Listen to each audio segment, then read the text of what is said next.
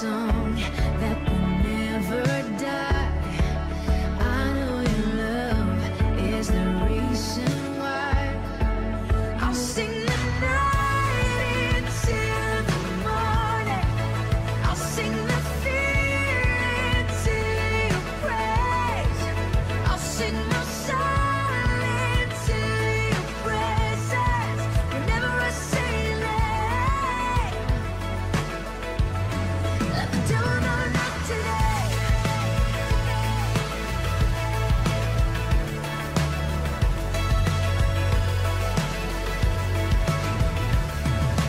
Tell me, did the enemy panic as you took up that Christ?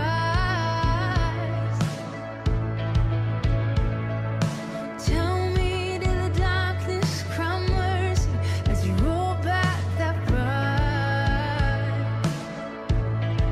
'Cause I know your life is the life in mine. I know your love is the reason why. I'll sing the night into the morning. I'll sing the fear into your praise. I'll sing my soul into your presence. Whenever I say let the devil know not today. Whenever I say let Jesus, let the devil know not today. Not now, not ever again.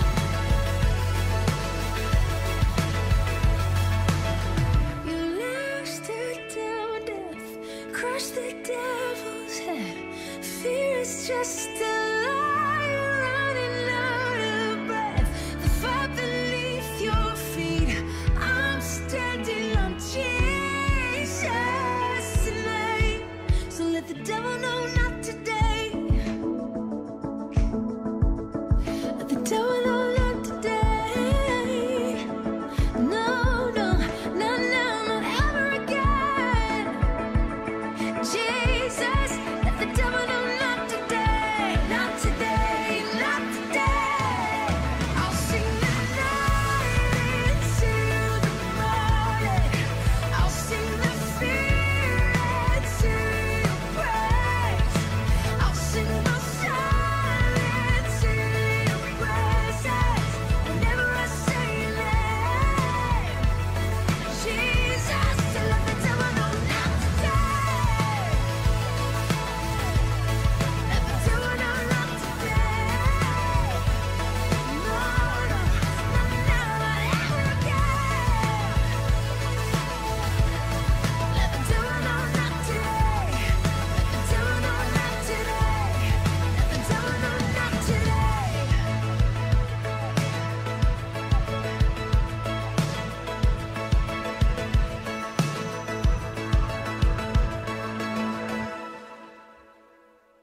Good morning.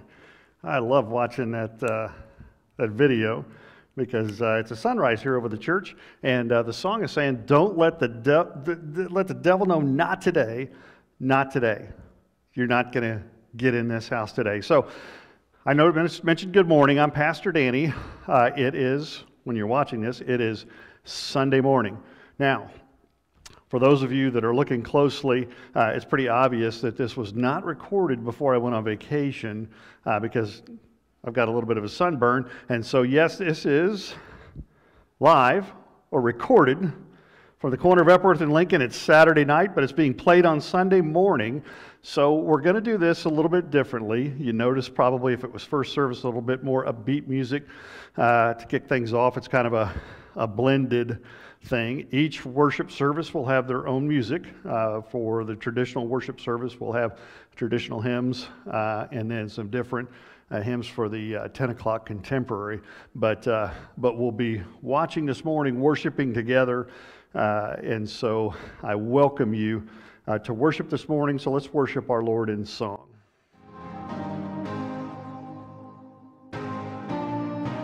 I've been running in circles, jumping the hurdles, Getting caught in that rush of doing so much, I'm feeling kinda worn out. All this checking the boxes, trying to be flawless, has me spinning my head, catching my breath, too afraid to slow down. I tell myself to keep this up, that God wants more than just my love. But I've been complicating things, it's just like me to overthink. Gotta keep it real simple, keep it real simple. Bring everything right back to ground zero, 'cause it all comes down to this: love God and love people.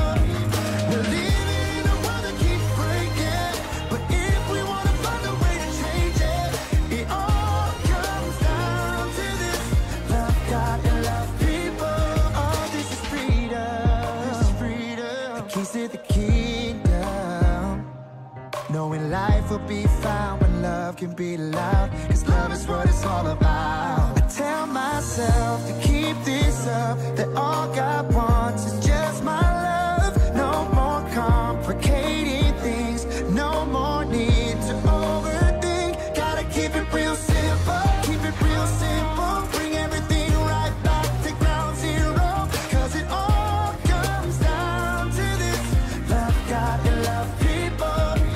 We're living in a world that keeps breaking, but if we wanna find a way to change it, it all comes down to this: love God and love people. Love is patient, love is kind, rescues hearts and changes lives. Love is all we need to make things right. Gotta keep it real simple. It's really so simple. Gotta keep it real simple, keep it real simple. Bring everything right back to ground zero, 'cause it all comes down to this: love God and love people. We're living in a world that keeps breaking, but if we wanna find a way to change it, it all comes down to this: love God and love people. Keep on loving, keep on loving. Love God and love people. So keep on loving, keep on loving. It's all about love, it's how we change the world. Love God and love people.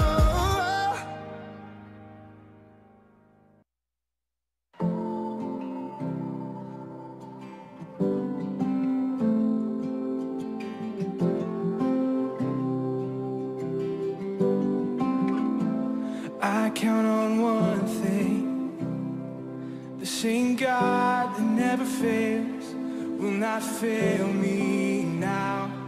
You won't fail me now in the waiting. The same God who's never late is working all things out. You're working all things out. And yes, I will lift you high in the lowest valley. Yes, I will bless your name. Oh yes, I will sing for joy when my heart is heavy all my days. Oh yes, I will.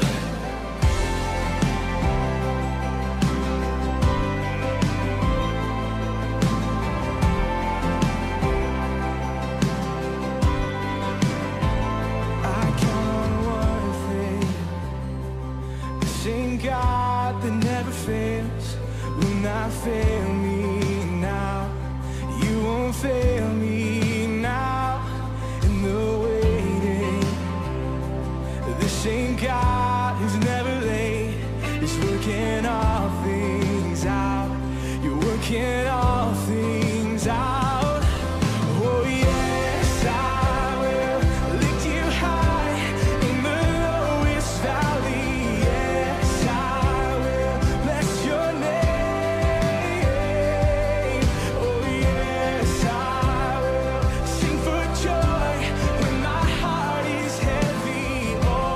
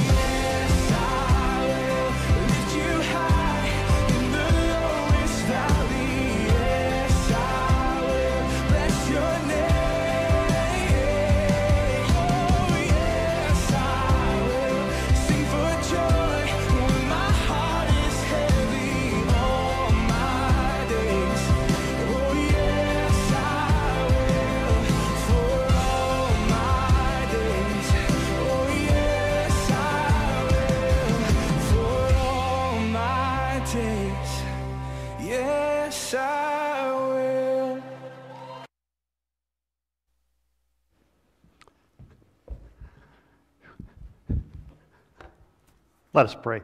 Gracious God, we thank you for this opportunity to come together and worship together. Let the words that we hear today be the ones that you have for us. In Christ's name we pray. Amen.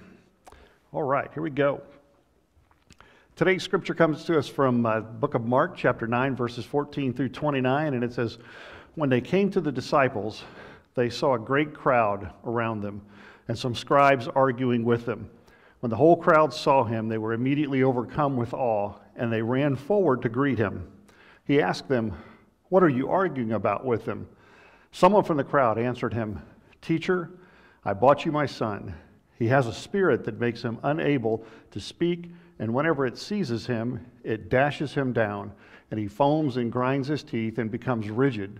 And I asked your disciples to cast it out, but they could not do so.' He answered them, 'You faithless generation, how much longer must I be among you? How much longer must I put up with you?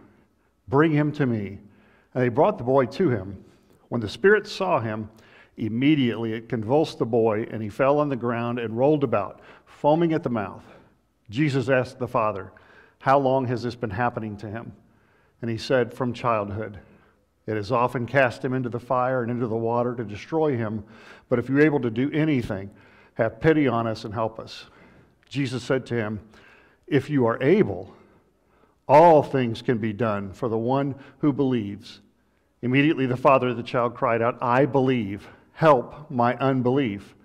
When Jesus saw that a crowd came running together, he rebuked the unclean spirit, saying to it, 'You spirit that keeps this boy from speaking and hearing, I command you, come out of him and never enter him again.' After crying out and convulsing him terribly, it came out, and the boy was like a corpse, so that most of them said, 'He is dead.' But Jesus took him by the hand and lifted him up, and he was able to stand.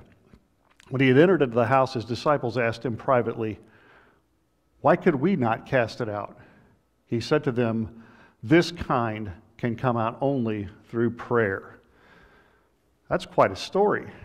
Quite a story about, it's got all the aspects of it. It starts out with some Pharisees or scribes that were arguing with the disciples and over some things in crowds gathering, and then this father comes with the son, and the son is cleansed and healed, and everything is good, and then the disciples, Jesus gets to tell the disciples, as he often did, he would go in, he would do something, and then he would, aside from the crowds, aside from everyone else, he would kind of explain to the disciples what had happened. And so that's happened here, but there's three key things that we need to look at here. The first key point is, if we can believe, all is possible. We're going to kind of talk about that Philippians 4:13 thing again this morning. We'll continue to kind of visit that throughout the year, but if we can believe, all is possible. And then, are we asking for something, or are we asking for help? We're going to talk a little bit more about that in detail. And then the third thing is that prayer and fasting, what's that all about? What was Jesus' comment about prayer and fasting, and why is that important for growth in faith? And it's particularly important during this Lenten season that we are in. So let's unpack this first about the believe, and what's this belief thing? Because, a lot of times, and you've heard me say this before, is that, yes, I believe, and folks will say, I believe, I believe in Jesus Christ, and there's a historical belief in the things that happened, and then there's this belief, this faith, and faith is in things unseen, or that something's going to happen because it's God's will, and we have this, sometimes our belief maybe falls short of where our faith might be. And so, belief is to absolutely trust in Jesus or in God as able to aid either in obtaining or in doing something. Now, it's that word absolutely. Absolutely. Now, to put it into perspective, there's this thing I learned about in science class a long, long time ago, like when textbooks, not lap books, were the thing, right? And so there's this thing called absolute zero. And what is absolute zero? Absolute zero is that point on this, like it's a huge thermometer, and the very bottom of the thermometer is where all motion stops. Every little atom, everything that's happening, everything just stops happening at absolute zero. And so nothing happens. It's absolute. It's absolute. Absolute. No black and white. None of it's absolute. No gray area. Here we are. It's absolute. And so absolute trust in Jesus or God to aid either in obtaining or in doing something, sometimes we fall a little bit short in that. Sometimes we fall a little bit short. And so, oh, but Pastor Danny, I've got faith. I absolutely believe that God will do all things. Okay, all right. Well, walk into a COVID clinic with no mask on. Oh, okay. Touched a nerve there, right? No, I am not recommending that. Okay, the numbers are looking better, everything's looking good. Still use our caution, wear our masks and that kind of thing. But there's things that we will draw a line in the sand on that we won't necessarily step into that world of absolute trust. It happens often within churches. Sometimes churches are called into ministry. They're called to do something. They're called to act.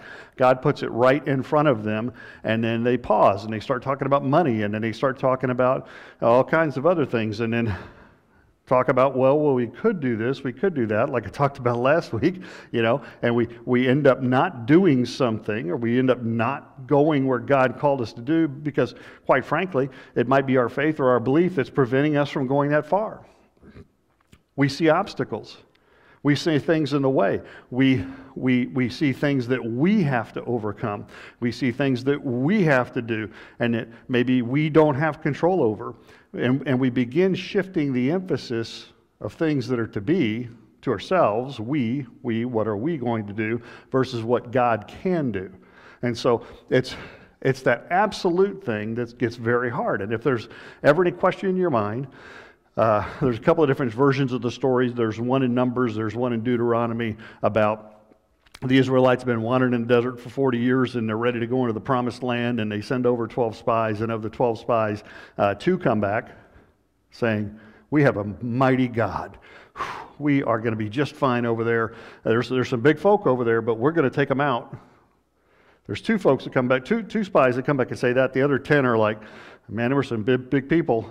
I don't think we can do that. We're not equipped for that. We can't.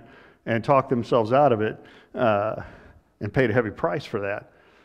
And so it's important that we understand the power that God has to help us to do His work here and to keep that as the forefront of the things that we do, and there's a way to get to there. There's a way to get to that point, and we're going to walk through the scripture because it tells us all about it. So the question is, do we believe? And it's a fact that in finding faith, we discover really how little faith we have, because we might think we have faith, or I've come to faith. But then as you start to look at your life and how boldly you've acted for God in your entire life, for all the things that you can do, more often than not, we talk ourselves out of doing things because we don't feel equipped to do that. We don't feel like we can do that. We don't feel like we're able to do that. And so what we find is that we start to look to our own abilities and our own things that we can do rather than looking at what faith can do. And so we'll go a little bit deeper into this thing, and we'll talk about that. I said a couple weeks ago, Philippians 4:13, right? We always add a part to that. I could do all things through Christ who gives me strength, except evangelism, right? That's my tagline for that, because I use evangelism because it's just a problem of the church these days, is that nobody seems to want to get out and tell the gospel story to total strangers or to tell it to anybody, really, at the end of the day. And so we've lost that as a church, and I'm saying as the global church, we've lost that. And so we put that except on it. We put except on Philippians 4:13. And so the question is that we really need to reflect on is, what is our comfort level for belief. When was the last time you absolutely stepped out in faith? When was the last time? I think Krista mentioned something in one of her testimonies about Peter stepping out of the boat into the water and stepping out of the water. When was the last time you got out of the boat? We need to be honest with ourselves about that. We need to be honest about, because God is stretching us as a church. He's stretching, I know He's stretching several folks in the congregation that are being stretched, being called to greater things because they, or we collectively as a church, have exhibited a faith in small, teeny tiny steps of faith where we're being asked to make much larger steps of faith. To be able to step forward into something, and the only way to go forward is to recognize our own lack of faith. Lack of faith to step out of the boat, step out into the open, and to truly take risks. And when I say take risks, I'm talking about our own calculated risks. How we as humans look at the world and how we view things and how we like to control everything within a decision-making process, and so that we've got it all tied down, and so, okay, I've got 99.9% of this handled, and so now I'll let God handle that other 1/10 of 1%. That's my leap of faith. More often than not, that's how we typically respond. That's how we typically do things. And so how much of that really is faith, or are we willing to only have, say, 30% of things under control and still take that leap of faith? That's the question we have to have. And if we can't be honest with ourselves, if we say we're totally faithful and we're going to put everything in God's hands, we really need to reflect on that and think about it. Think about whether that is really the case. So let's talk about this man, this father who brought his son, and the word that was used there was his unbelief. Now you got to understand, his unbelief is not a belief in Christ. That's not what we're talking about here. Okay? Because the guy did have faith. He did have faith. He wasn't a new believer. He wasn't an unbeliever. He actually had a weakness of faith, because here's the thing. He had already asked the disciples. He had asked Jesus' disciples to cure his son. So he had faith in the disciples. He had faith that they could cure it. Otherwise, he would have never asked. He came to Jesus and he asked Jesus.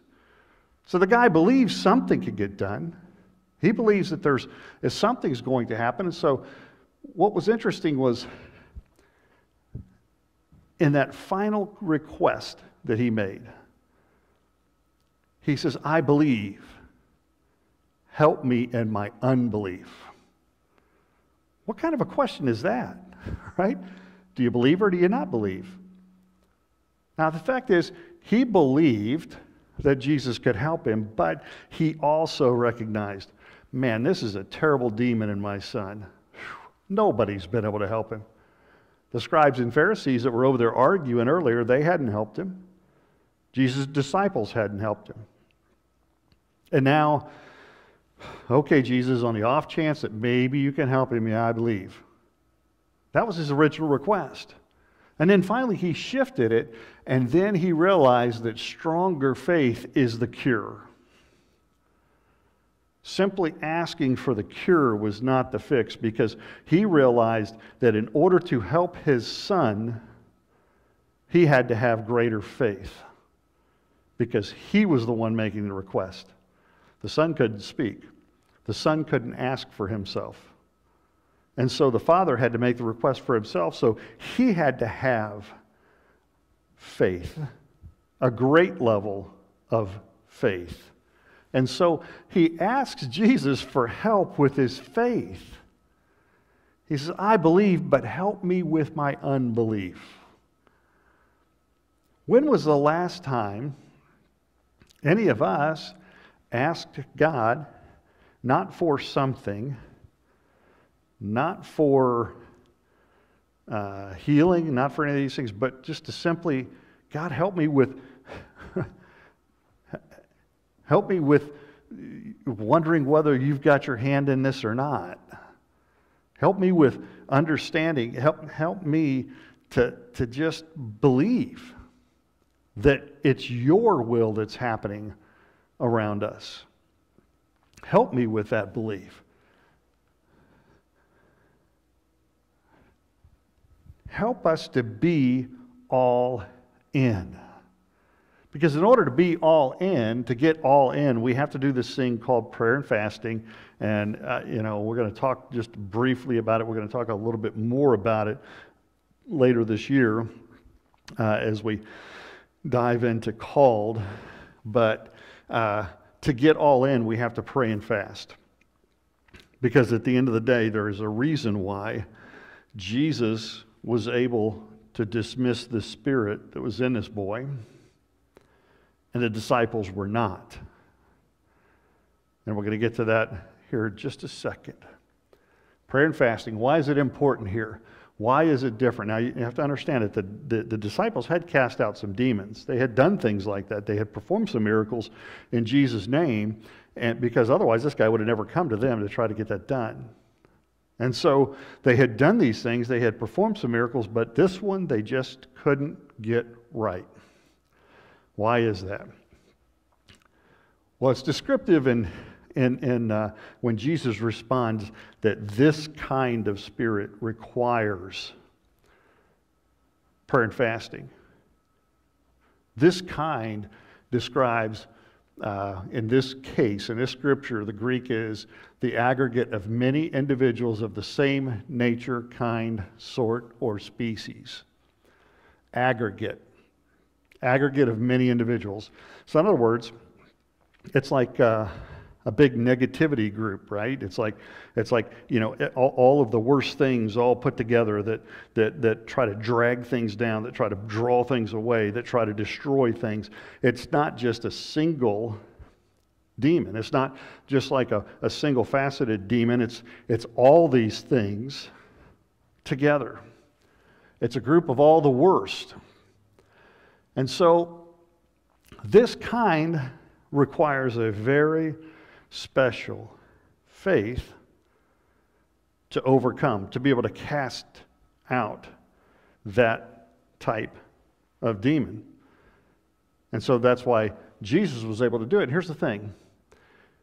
See, the story doesn't go that Jesus stepped up to the boy and he prayed for days on end, and he went on a fast next to the boy, and no, he healed the boy in that moment. See, the prayer and fasting is not important for the act. It's not about the moment of your test of faith. It's not about the moment where things are happening, because in the moment, it's one of those things where, it's, what you do during the game doesn't matter as hard how hard you practice. It's the same thing, because it's not important for the act, but it's important for the preparation for the act.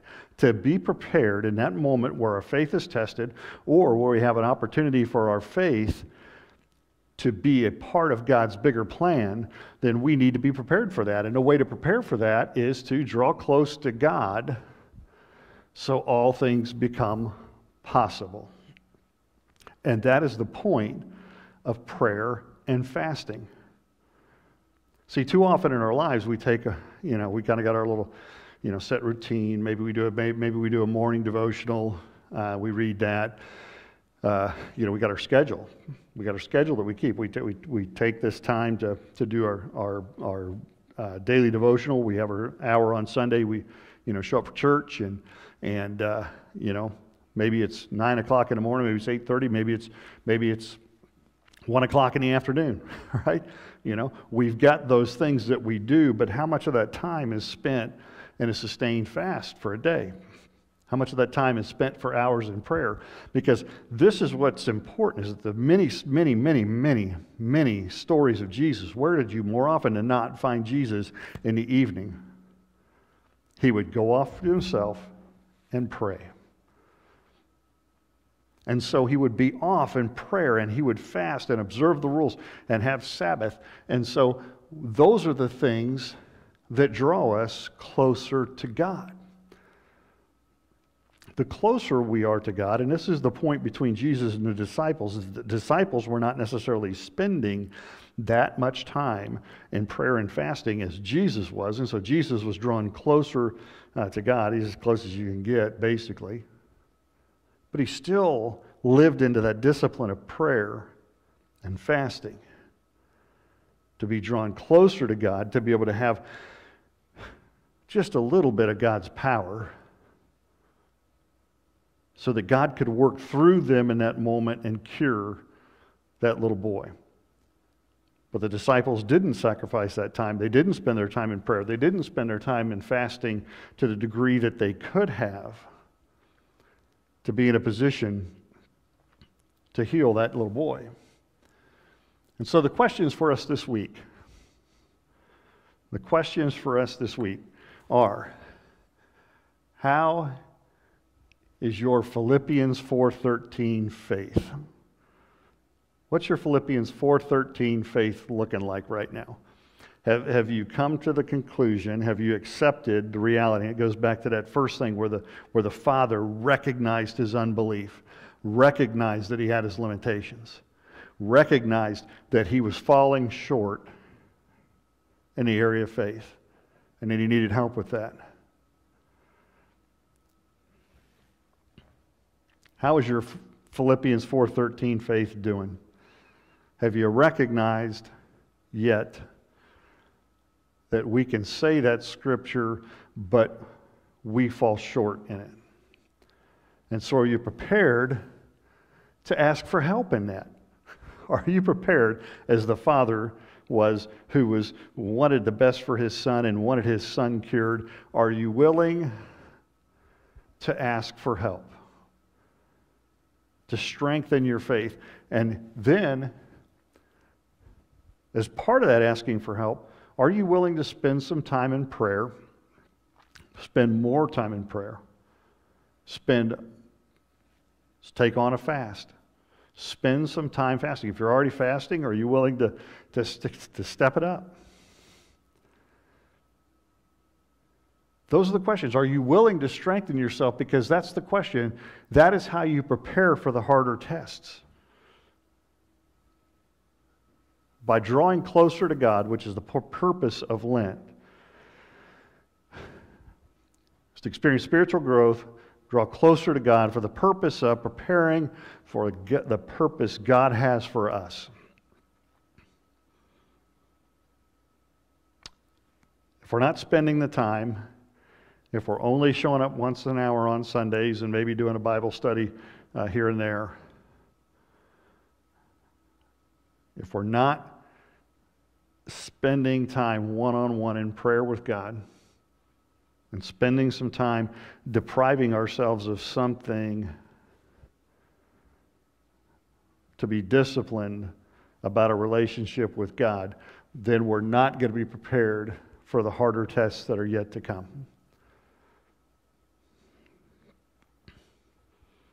Jesus talked about a story where someone who had been a good steward of something was tasked with more and more and more, and so it never gets any easier. There's never a break. Because when the time of the harvest is, their laborers are few. And so the laborers need to be busy, and the only way that they can be productive is to be prepared for the harder tests when they come. So that when someone comes to us as disciples with a son who needs healing, we are prepared for that moment. And we are ready to do what God's will is in that moment. And typically that's determined by the level of our own faith. That's typically the limiting factor, but it is also the empowering factor.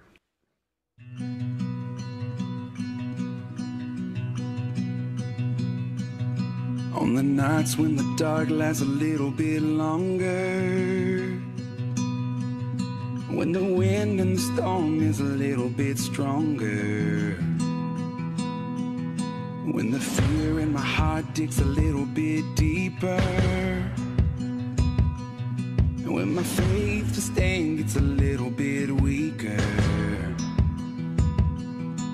Where could I run to? Where could I go?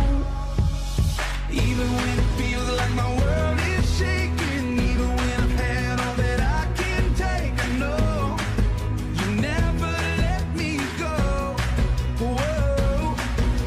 And even when the waters won't stop rising, even when I'm caught in the dead of the night, I know no matter how it ends, you're with me even then.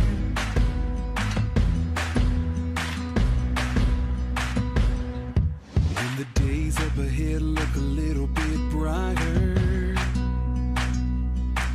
but the grip of the past holds a little bit tighter, I'm reminded your grace never asks for perfection. Oh, I'm restored because I'm yours and I stand forgiven.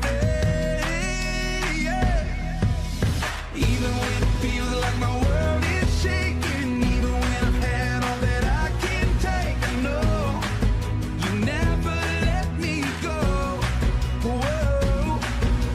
And even when the waters won't stop rising, even when I'm caught in the dead of the night, I know no matter how it ends, you're with me even then. And even in the middle of the struggle, and even when it's hard to remember, you alone are my defense when I'm standing on your promises. And I know that even in the thick of the battle, and even through the valley of the shadows, you alone are my defense when I'm standing on your promises. So where could I run to? Where could I go? Even when it feels like my world is shaking, even when I've had all that I can take, I know you never let me go. Whoa. And even when the waters won't stop rising, even when I'm caught in the dead of the night, I know no matter how it ends, you're with me even then. You're with me, yeah. No matter how it ends, you're with me even then.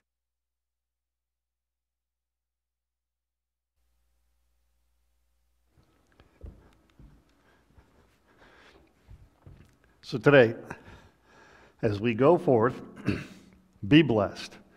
Stay encouraged. I know that's, it gets kind of hard sometimes to stay encouraged. We've been in this thing for almost a year to the day, but stay encouraged.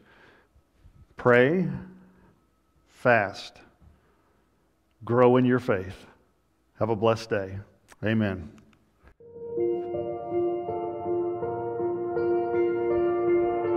I don't want to hear anymore. Teach me to listen. I don't want to see anymore. Give me a vision that you could move this heart to be set apart. I don't need to recognize the man in the mirror, and I don't want to trade your plan for something familiar. I can't waste a day, I can't stay the same. I wanna be different, I wanna be changed, till all of me is gone, and all that remains is a fire so bright the whole world can see that there's something different. So come and be different in me.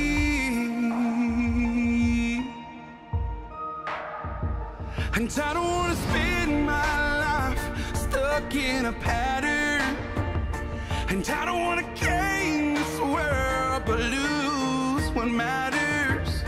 So I'm giving up everything because I wanna be different. I wanna be changed till all of me is gone, and all that remains is a fire so bright the whole world can see that there's something different. So come and be different. Oh, I know that I am far from perfect, but through you the cross still says I'm worth it. So take this beating in my heart and come and finish what you started. When they see me, let them see you, 'cause I just wanna be different, yeah. I wanna be different. I wanna be changed till all of me is gone, and all that remains, oh, is a fire so bright the whole world can see that there's something different. So come and be different. I just wanna be